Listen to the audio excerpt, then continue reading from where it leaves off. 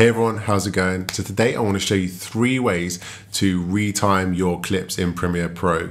And stick around right to the end because I'm going to show you a little bonus tip that you can really squeeze some extra slow-mo out of your clip no matter what the frame rate is. So let's get into it. Now the first thing I want to say is these 3 tools all kind of do the same thing, but they do work quite differently, and there's no wrong or right way or wrong or right place to use these kind of clips. You know, I think it's just up to you as the user to decide the best way to do it. I do know that a lot of people get kind of stuck into one way of like retiming things though, and then, you know, you just kind of always use that way, but they are really different and I feel like you would really use them for different things. So let's jump into it. So the first one is your bog standard kind of speed and duration change. So if you right click on the clip, you get this speed and duration come up here, and here you can basically just change the clip. So say I want it to be 50%, press OK, and now my clip is 50%. That is really basically the most simplest way you can retime something. But the problem with retiming it this way is you don't really have a lot of control over certain sections or anything like that, but maybe that's fine. Maybe you'd want it like that. Maybe you just want to make the clip 50% and that's it. So if I just undo that though, the second one is by using time remapping. So if I go into this little section here on the side and hold Option and scroll with my mouse, you'll see it extends this area. You can also just click on the top here of the clip and drag it up and down. You want to be able to click on this little effects button here and go to time remapping and then speed. And now this line comes up that represents the speed of your clip. So if I drag this up, you can see it's telling me it's going up to 130. If I drag this down, you can see it's going down to 50. Now that is 50%. And this way of retiming something is great because you can have a lot of control, and say you want to go to a certain section and do a little speed ramp. Say I want to go here and then speed it up to 150.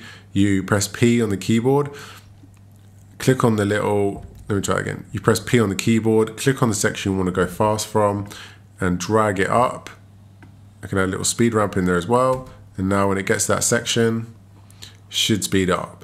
So this way is great because although it can be quite fiddly at times, and especially because that bar can be quite sensitive, you can really be moving things up and down, and sometimes it can get really fiddly. It's great because you have a lot of control over which section you want to go faster, which section you want to go slower, and yeah, it's just a great way to basically control your clip a lot. So I'm just going to undo all of that, get it back to 100%. Now the last way is great if you don't really care how fast or slow the clip's going necessarily, but you want to squeeze it into a certain section. So if you go to the left hand side of the screen here, you see the ripple edit tool.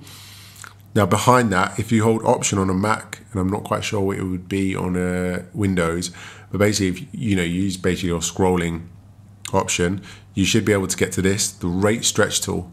You can also, a quick way of doing it is if you just click R on your keyboard, it brings it up, a little shortcut.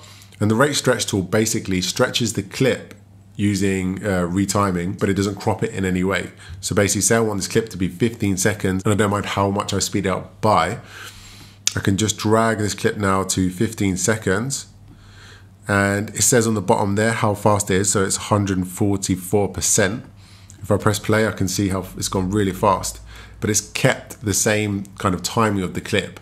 So nothing's been cropped. Everything's still in there, it's just sped up. And this is great because of that simple fact that you can basically squeeze your clip down, condense it, keeping the, you know, making it slower or faster. But you know, if you really know where you want your clip to be in and out, you can kind of keep those in and out sections. So that is really amazing as well. And you know, you can basically slow it back down. Say if I move it down here, now it's 57%. This is great to play with. This is a great tool. So as you can see though, these tools are all really different and I would use them in really different ways. I often know, all right, I'm going to do this, so I need this kind of tool. You know, like if I just want this clip to be a bit slower in slow motion and I don't mind where it ends and starts, I'll use that first kind of method. If I know I want to go in to do something like a speed ramp, I'll use the second method. So yeah, I use them for all kind of different things. There's no really right or wrong way to do it. It just depends on the situation. And as I mentioned, I'll give you a little bonus tip now. So this clip was shot at 60 frames per second. So the last little bonus tool I was going to give you as well is how to use optical flow. So you can slow down your clip a lot slower than you normally would without seeing the frames. So if you know much about frames and slow motion, if you shot something at 60 frames per second and your timeline is 24, you should only really be able to slow it down by about 40%, right? But with optical flow, you can go a bit lower than that. And what happens is it kind of digitally glues the frames together to be able to slow the clip down a lot more. So the clip here is 100% and slow it down to 20%. So ideally I should have shot this around 120 frames per second to be able to slow it down that much.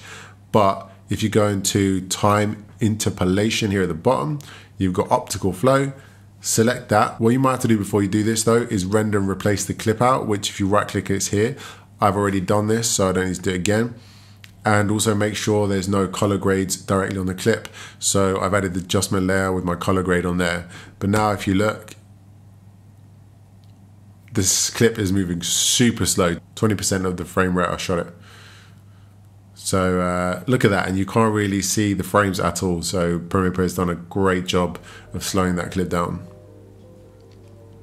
So there you go guys, optical flow, check that out. If you really want to get your clips going a lot slower, then you should be really. Thanks a lot, please give me a like and a subscribe if you want to see more of this content, and I'll see you on the next video. Thanks a lot.